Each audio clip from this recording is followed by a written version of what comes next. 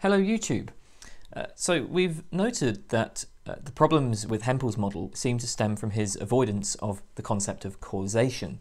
Of course, empiricists have principled reasons for being wary of causation, but let's put those concerns to one side and ask, assuming that a good account of causation can be given, can we use causation as the basis of a theory of explanation?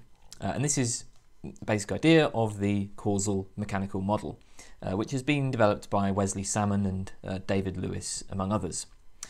Salmon's basic idea then is that an explanation of X shows how X fits into the causal nexus. More precisely, according to Salmon, there are two stages to explanation. First, information is provided about statistical relevance. And second, we develop a causal account or a causal story based on the evidence in the statistical information. So what's meant by statistical relevance? Well, the claim here is that the explanans should increase the probability of the explanandum. On the deductive nomological model, the explanandum must be highly probable given the explanans.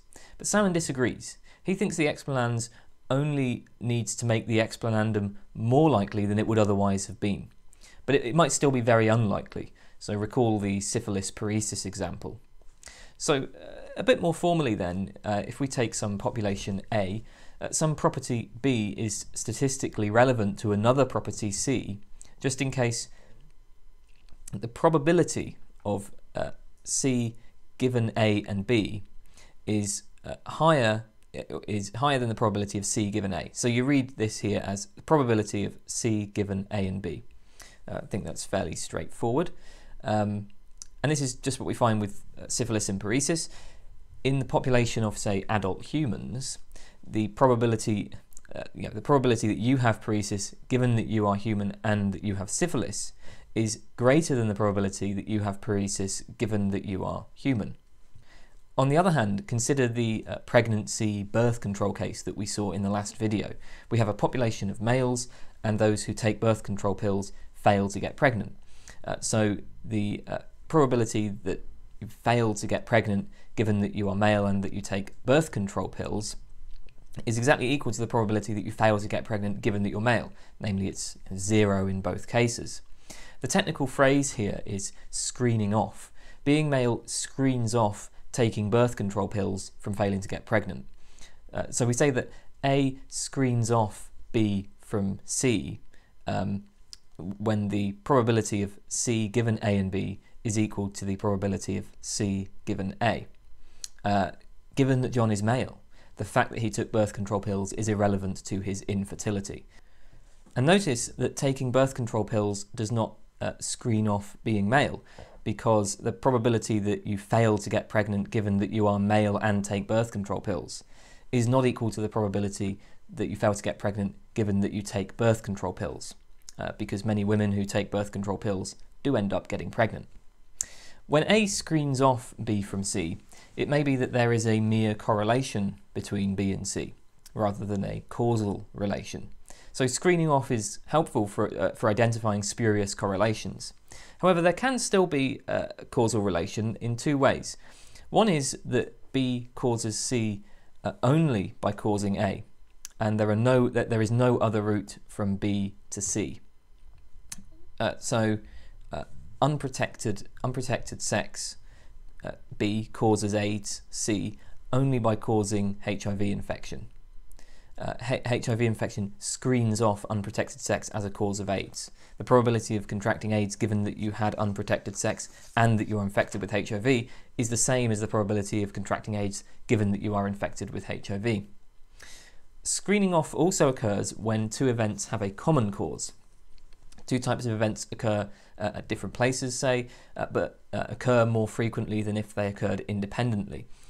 We would generally explain this in terms of a common causal antecedent. So a simple example is that in Yellowstone, say, there is a small geyser and a big geyser many miles apart, but it's consistently the case that when the small geyser erupts, the big one follows. Well, here we have a regularity. There's no obvious connection. So we would propose a common cause of the two events.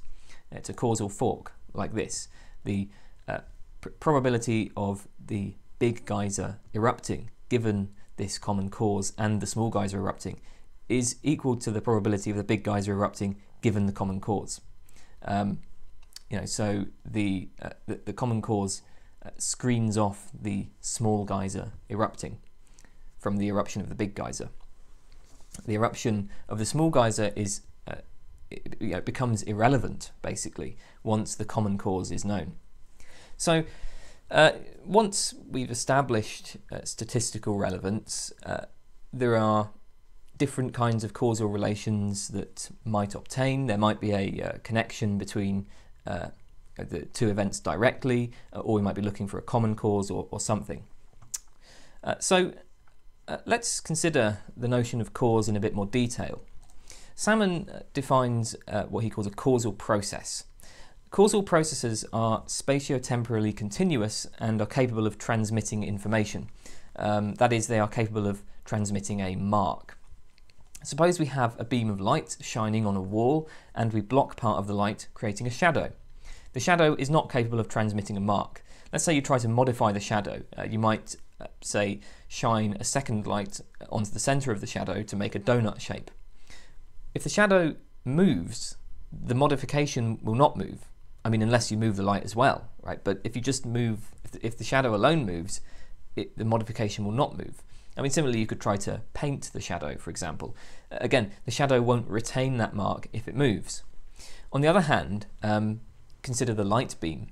If you alter the light beam at some point, so by applying a filter so that only blue light gets through, the rest of the beam will become blue as well. So if you alter the beam at that one point, the alteration is transmitted through the rest of the beam. The beam from that point onwards bears the mark of the interference. Similarly, paint a mark on a billiard ball, it continues to carry that mark. You can't paint a mark on a shadow. So shadows are pseudo-processes, not true causal processes. But pretty much every standard object around you is a causal process. Second, there is causal interaction. So in this case, two causal processes intersect, and the structure of at least one of the causal processes is modified. Think of the collision of two billiard balls. In that case, energy will be transferred and the velocity of the balls will change. Or a lion attacking a gazelle, or rain pattering down on your head, or a ribosome moving along a strand of mRNA and synthesizing a protein. These are all causal interactions. So we can say that X explains Y when, first of all, there is statistical relevance. X increases the probability of Y in the sense discussed earlier. Second, X and Y are part of different causal processes. And third, the causal processes interact in such a way as to bring about Y. So an explanation of some event involves citing the causal processes and interactions that led to that event. And in particular, there's no need to mention laws. We can talk about causality without laws. Of course, the complete causal story may require laws, but we often don't give the complete story. Very often explanations will be incomplete, as I'll discuss later. So this is of some benefit because causal relations are easier to discover than laws. This is the case for the man who developed paresis. We can show that syphilis is statistically relevant to paresis, and we can give a causal story about the effects of syphilis on the body so that we understand how it might lead to paresis. The causal processes here are the human body and the bacterium Treponema pallidum. The causal interactions involve the way the bacteria invade the body and how they affect the body once they're established. This explains paresis. Doesn't really seem to be any appeal to laws here. Instead, we're appealing to causal mechanisms.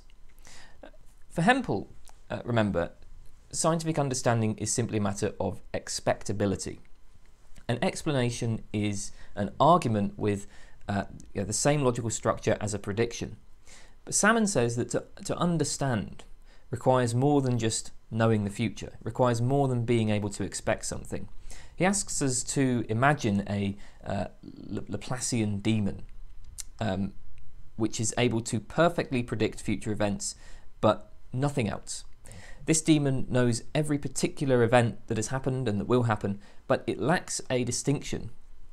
between pseudo-processes and true causal processes. It would know all the regularities of the world, but it would not be able to appreciate the role of causal processes and causal interactions in producing the regularities of the world. And Salmon thinks it would thereby lack understanding.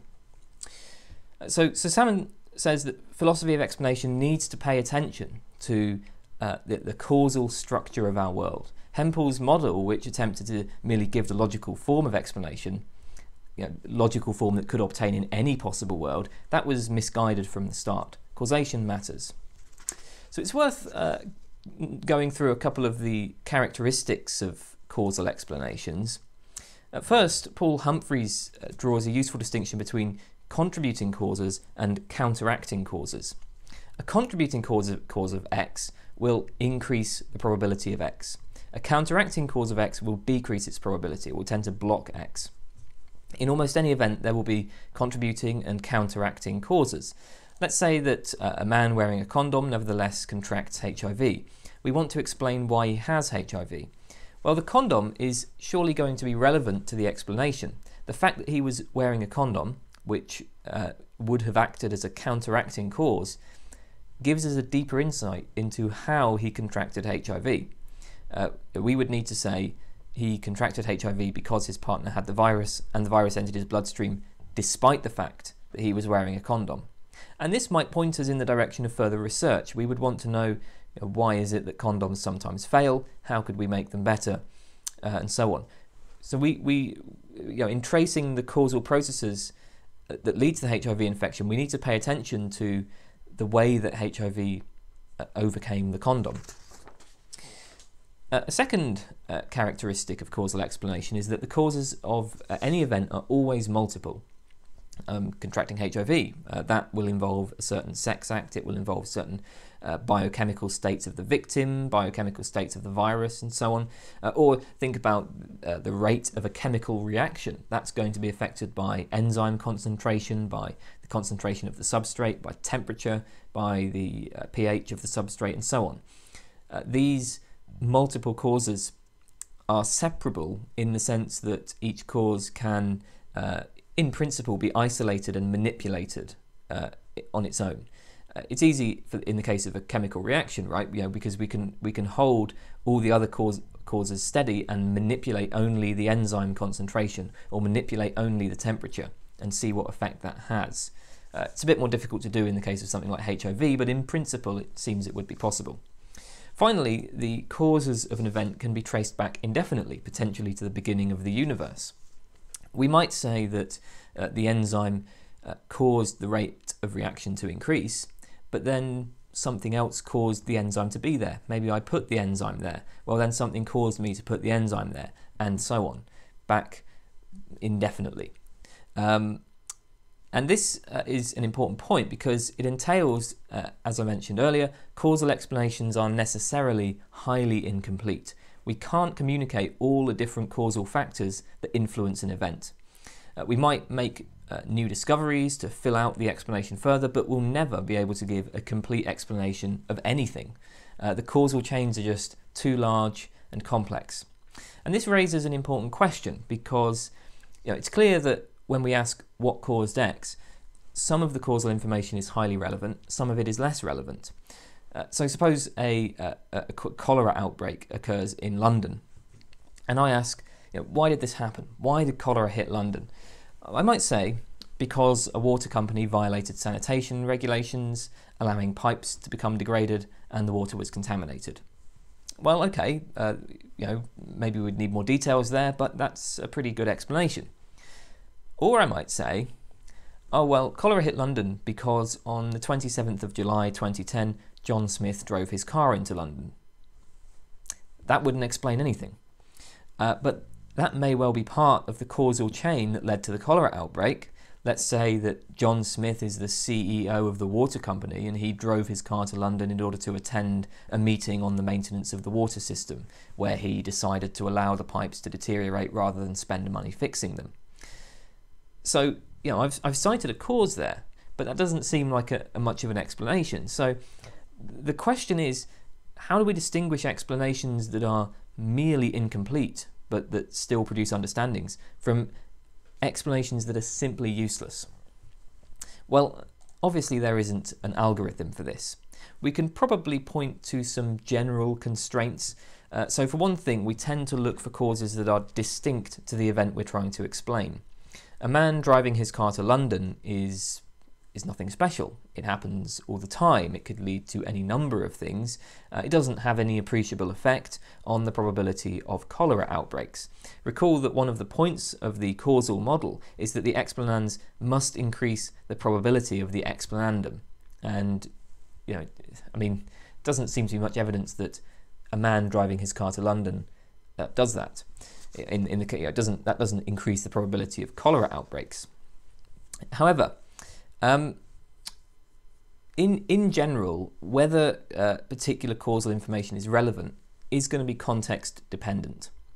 So, so I ask, right, why did the cholera hit London? Well, we can't answer that in the abstract, right? Any question like this will have a particular context, and that will draw attention to different aspects of the causal history. So we have to disambiguate this question, because we might be asking, well, why did cholera hit London? In this question, we're looking for information about cholera versus other diseases. What was special about cholera? There are many other diseases that might have struck, so we want to know something that distinguishes cholera in particular. Or I might ask, why did cholera hit London? In this case, we cite specific features of London that made it especially susceptible to disease. The failure of the water company leading to poor maintenance of sanitation infrastructure. That has nothing to do with cholera specifically. So you can see that these two different questions give us very different explanations. And an obvious consequence of this is that there can be more than one true explanation of an event. If the explanations cite different sets of causal influences that, and those causal influences did in fact influence the event and they are relevant given the context, then both explanations can be true. And there are probably lots of debates in history and psychology and biology and so on where both sides are right, where actually both debating sides give different explanations to an event, but they're both correct. They've both identified important causal influences. So final point is the causal-mechanical model explains particular events, but we often want to give general explanations. Why, for example, does the aurora happen? Here we're not asking for an explanation of one specific aurora event. We want to know, why does this type of event happen, the aurora in general? Well, David Lewis says we can give general explanatory information. So with respect to auroras, the causal histories of auroras may be very much alike, in particular the final parts of the histories. In all auroras, charged particles of the solar wind are captured by Earth's magnetic field and directed into certain locations of the atmosphere. The charged particles ionize the atoms of the atmosphere, so they cause those atoms to lose their electrons. And when the atoms regain an electron, the electron loses energy by emitting a photon, and that's the colour we see. Different atoms and molecules emit different colours. So that's general explanatory information about auroras as a type of event. What I've just said there is common to the causal histories of all, or at least most, auroras. Most sciences will appeal not to general laws, but rather to general explanations of just this sort.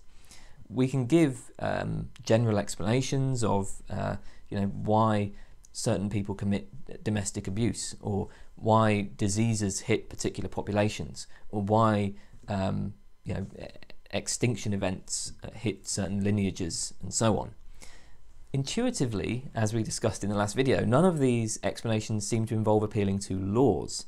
So arguably the causal model fits these cases better. Right, we'll look at some objections to the causal mechanical model next time, but that's all for now. Thanks for watching.